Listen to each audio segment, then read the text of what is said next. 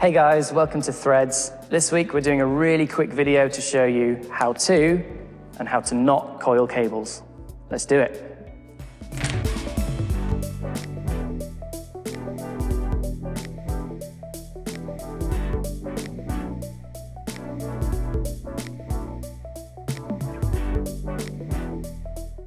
So this may seem a bit petty, but it's actually a really important thing to coil your cables properly.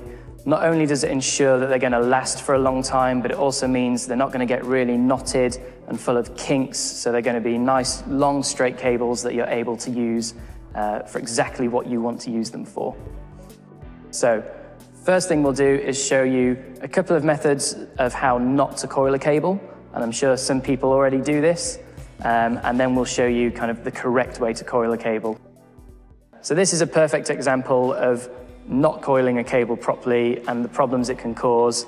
You come in on a Sunday morning, you've probably not got much time to set up and sound check, and you're spending 10 minutes uncoiling cables because the guys last week or guys midweek rehearsal didn't tidy them up properly. So not only does this save you time and make your gear last longer, but it's also respectful to the church, it's respectful to the other members of your team, because it's going to save them some time and hassle when they're next serving. One example of how not to coil a cable, I saw this all the time growing up, and I still see it when I play in venues and different gigs, is holding the cable by the adapter in one hand, around the elbow, and really tightly pulling it.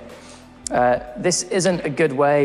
It does keep the cable neat, but you're putting lots of strain on the adapter, and especially around the elbow here, you're putting lots of strain on the cable, so you're more likely to cause the cable to break. Another method of coiling your cables incorrectly would be to simply coil them up like this. And while that's nice and neat, and much less strain on the cable than around the elbow, if you do that enough times with the same cable, it's going to end up like one of those old telephone wires, really coiled up and windy. What we would consider the correct way to coil a cable is actually very similar to the last method I showed you. You hold the cable out, pull some slack in between your fingers, and you make a loop. And if you saw, I twisted the cable towards me then. You go to make another loop, and this time, if you watch my fingers, twist the cable away from me, and my arm comes underneath. So over and under, and I'm collecting it in this hand, and I can make the loops as big or as small as I need them to be. The reason this method works is because each time you make a loop of the cable, you're doing it in opposite directions, so you're not going to end up with a telephone wire for a cable. It's going to be able to be nice and straight and used for years to come. What I'll do now is I'll show you how quickly cables can be coiled using that correct method. So I've got probably a 30 or 40 foot cable here. And once you get practiced at coiling these cables, you can get a cable done very quickly. Don't have to think about it. You'll be packed down in 5–10 minutes after your service. You can go and have a coffee with everyone else.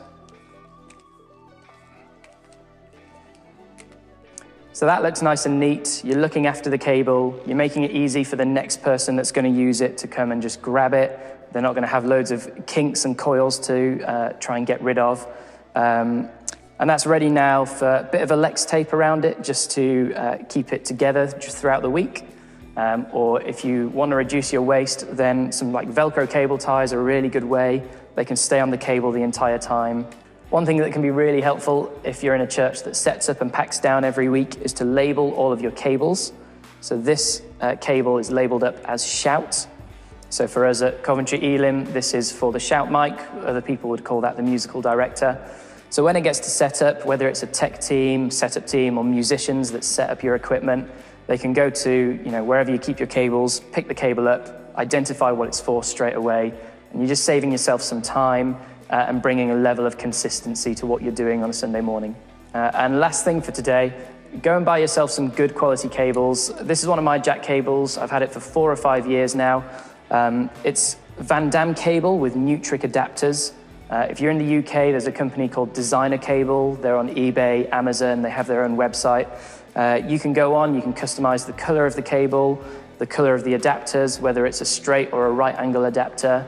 They make XLR cables as well. So if you're in the market for needing to get some new cables, I would recommend Van Dam cable, Nutric adapters. If you've got the skills, you can obviously build them yourself and save yourself some money. Buying yourself some good quality cables is really important. If you buy something that's good quality, chances are you're only going to buy it once. If you buy something that's not as good, you might buy it and replace it and repair it several times. So it might be a bit of a bigger investment initially, but hopefully you're saving yourself or your church some money in the long run because you're not having to replace gear. Thanks for watching this week's video, guys. We hope you enjoyed it. We hope it was really helpful to you. Please hit the like and subscribe button. We'd love to see some more people around this channel.